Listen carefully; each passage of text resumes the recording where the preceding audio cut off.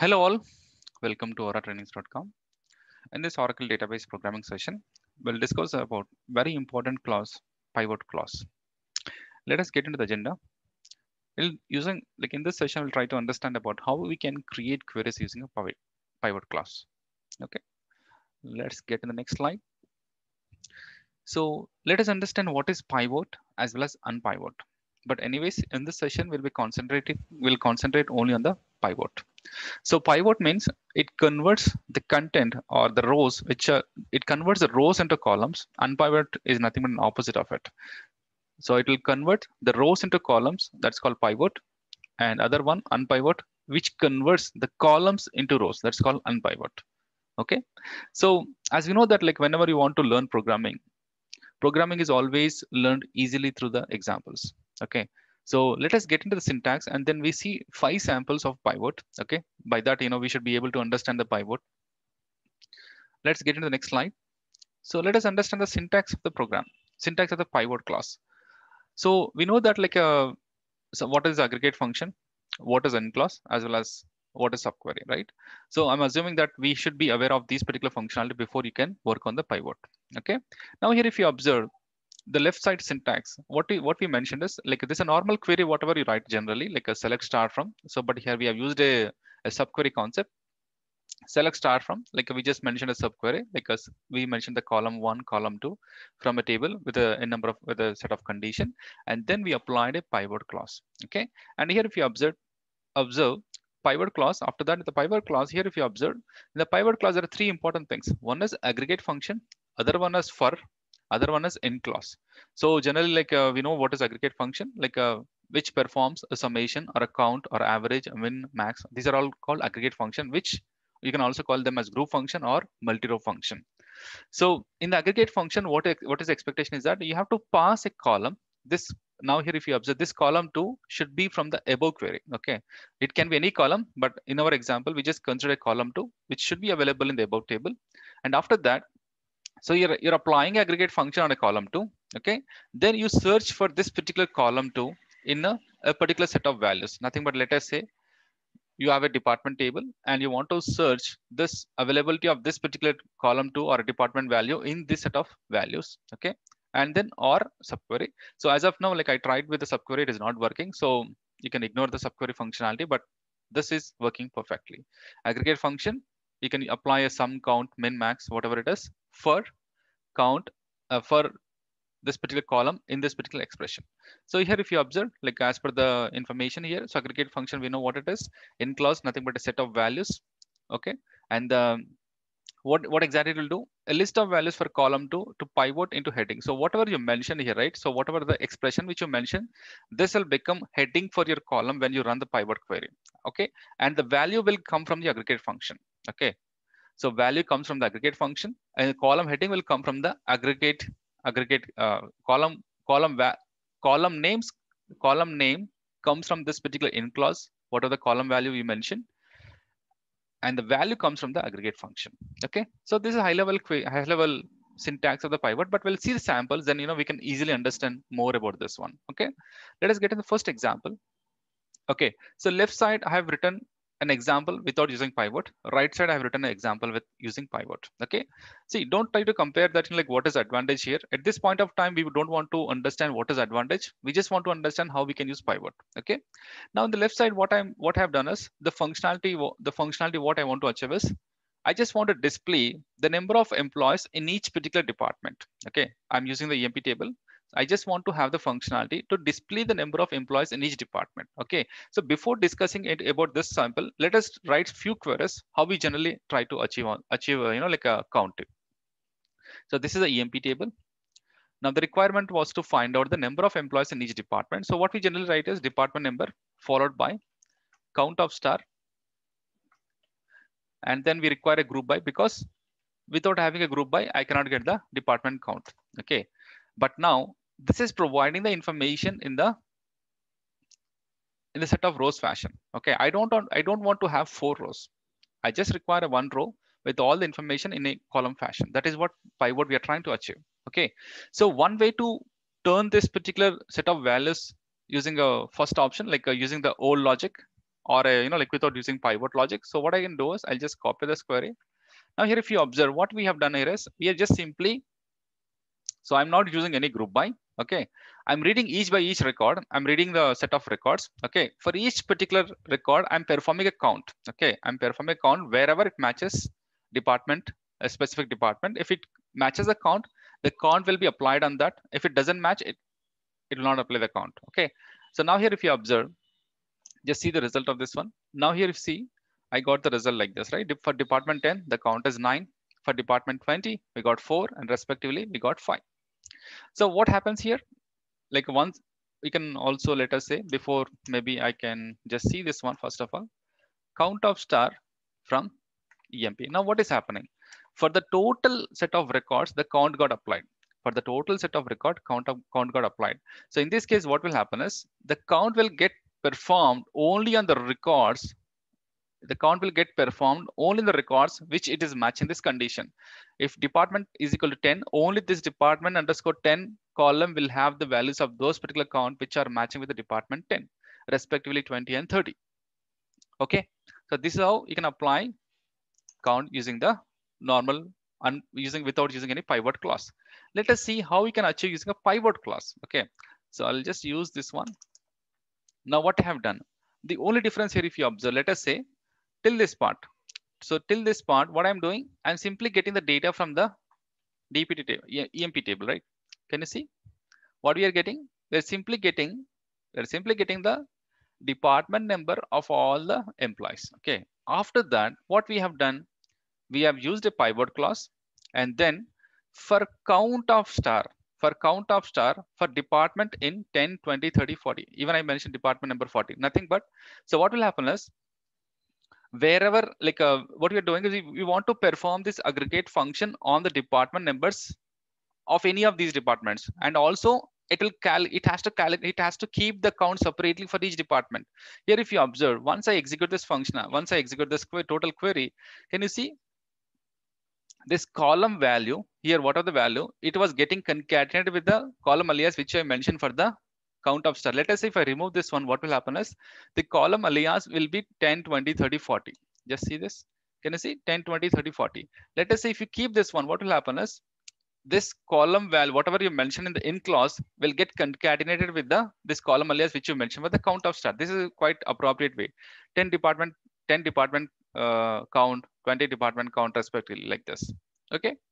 Now what we have done, the same query, and we just mention pivot, the pivot clause, followed by mention the aggregate function, mention the column alias for your count of star, and mention the column name for the department in 10, 20, 30, 40. So as of now, we are hard coding the in clause. Okay. And now, so this is all about the example one. Okay. So can you also achieve the similar functionality using the pivot and Excel sheet? Yes, we can achieve that. So let us see that. So I have my data. I just got extract from the EMP table. Now what I'll do is I'll just click on insert. Okay. I'll just click on insert pivot table. Before that, better you always select the data and then perform pivot. Okay. I selected the data, click on insert pivot table, and now I'll select a new worksheet. Okay. Click on OK. Now what I want to do, in the column, I want to have the department number. Okay. And also, what is the value I want? I just want the count. I just want count. Okay. Can you see? 945. We got this one. Okay. 945. The same functionality we are achieving through the SQL. So let us get to the next sample.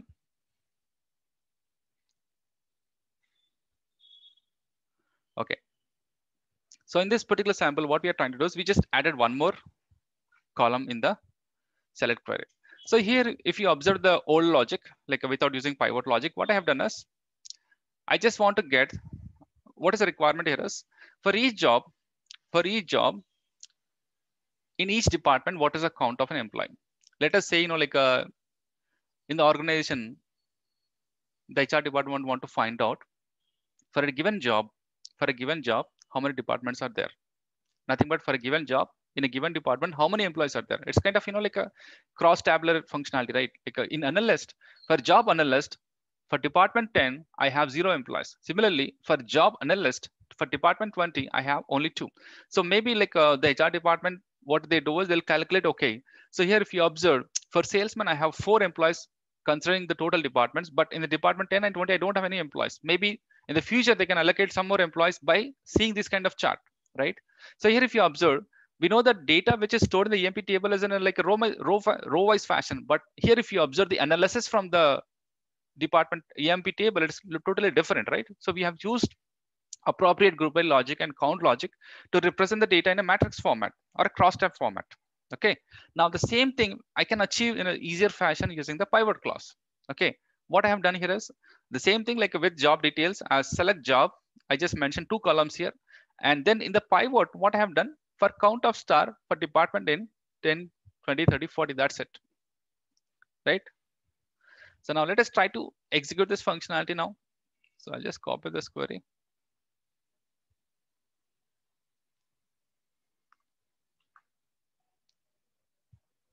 Okay. Now what it is displaying? For each particular job, it is displaying the data. Let us say if we don't mention job, we know that what will happen, right? Let us say if we don't mention job, we'll just get data like this, isn't it? If we don't mention job, we'll simply get data like this because the data was getting grouped on the department number. The data was getting grouped on the department number. Okay. Now if I mention job, what will happen? If you mention job, now the data which is grouped on the department number will get applied appropriately for each job. For each job, it will perform a grouping. So now for each clerk in a particular department, it will get the count. Okay. So this is what happens in the using a pivot if you have an extra column. Similarly, can we get the same functionality in the Excel sheet? Yes. What I can do is now, as of now, we just mentioned only department and department information in the column, right? In the row, I have not mentioned any label. So now this time, what I'll do is I'll just drop the job label in the row column. Now, can you see for each job, for each department number, this is my count. Okay. Can you see for analyst job, for department 10, I don't have any employees. For analyst job, for department 20, I have 2 employees. Can you see? For analyst job, department 20, I have 2 employees. So this is how we can apply a pivot function if you have an extra column. This will be the result. Okay. Now let us try the next example. So in the next example, what we are trying to achieve is we just mentioned a different column alias for these particular things. So now here, if you observe, like instead of displaying 10, 20 like that, what I can do is I can just mention with a different name here, D10, D20, similarly D30 like this, I can mention. Okay, this is just an alias functionality. And if at all, if you mention some more thing, what will happen? This will get appended. D10 underscore count. Can you see D10 underscore count, D20 underscore count? This is what happen when you mention the alias appropriately. Okay. The first one is your value and the next one is the alias. Let us get to the next sample. See, in this particular sample, what we are trying to do is, coming to the fourth sample. So I just told you that, like in the end, like we have hard coded the values in the end clause. Okay, we have hard coded the values in the end clause, and we don't have a functionality. Even as per the syntax, it mentioned the subquery, but that was not working. The other solution for this particular thing is, let us say, if you don't want to hard code, like now as of now, I hard coded the department 10, 20, 30, 40. Let us say in the future, if I add a few more departments, what will happen to this query? This will not work. I mean, it will work, but it will exclude the values which you now mention. Nothing but your result will be wrong. Nothing but you are simply ignoring some values which are really important. So that is to overcome this particular issue. Like we just got one more functionality called using XML serialize. We can achieve the functionality. Okay. Now here, if you observe, it doesn't need to mention any of the department number. It doesn't need to mention any of the department number. Just simply copy the query now in our case. So here, if you observe, what I have done is, so till this part, it is just simply same, like for department job count, get the information. Like I just want to display 2 columns, department number, job from the MP. And then what we have done is here, just observe this functionality. This functionality is also same. Instead of mentioning the department number details, we just mention any clause. Okay. We just mention the department instead of mentioning the department number values, we just mention any clause. And here, if you observe, yeah. So after the job, okay, mention the XML serialize, and mention the department number underscore Excel, like whatever the value which you have here, whatever. Yeah, this is my XML document name, right? XML document name, and we are creating XML document for this department number XML. Just execute this one and see here. Okay. So this pivot, whatever the column name or a value, right? So here, if you observe, let me copy this one once, so then we can get some information from here. 1 minute. Okay. So here, if you observe, column name.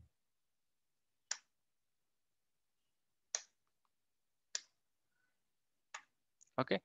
I have two elements. One is department number, other one is department count. Okay. Department number and department underscore count. So department number, DPT underscore count. DPT underscore count is this one, and DPT NO is this one, right? DPT NO, DPT underscore CNT. Okay. And we just mentioned an XML document name here. Okay. So this is how we can achieve a dynamic set of values without mentioning any hard coded values. Okay. But if at all, let us say, if at all, if you want to extract the values, then you have to use the appropriate XML functionality in the Oracle to get the values. Okay. Now coming to the last one, like in this one, what we want to do is we just want to apply multiple aggregate function. We just want to apply multiple aggregate function. So in this sample here, if you observe, let us say I want to get for a given job, in a given job, how many employees are there and how much salary we are paying. What we want to do is we just want to find out how many employees are there for a particular job in a particular department, and also how much salary is paid for that particular job as well as department combination. Okay. So what we have done, it is similar to the earlier queries. Only thing is we just applied one more aggregate function. Just see this one. With job details, like we added a salary column here, and then select start from job department. Just try to execute this query only first of all. And can you see we're getting only this 3 columns, like I have around 20 records in my EMP table. And then I applied a pivot clause, like a count of star, count department, sum of salary for department number in these particular 4 departments. Okay. Now what I'm getting, so here if you observe this 10, like how many dynamic columns we got. So here if you observe this particular column job, okay, this particular job we just got here, for whichever columns you applied aggregate function, they will not be displayed here. For whichever columns you applied an aggregate function, that will not be displayed here. Only job was displayed, and remaining we have applied the aggregate function. And what is happening here, for each department number you'll be seeing 2 column values. One is for the purpose of count, other is for the purpose of sum, right? This is for the count of department, this is sum of salary. This is also similarly count sum. Nothing but how many we are seeing for each particular department, we are saying 2 columns. So overall we have seen 8 dynamic columns. Nothing but this 4 into number of aggregate function. The number of values or the number of expression in the for clause into the number of aggregate function. That's how you'll get that number of dynamic columns you'll get when you are using this particular multiple aggregate function. Okay. So this all about pivot clause. If at all, if you want to find out more sample, or if you want to have a different data model, you can try to just check out this reference, which is having all the information which I taught in this particular session. Okay. Thank you.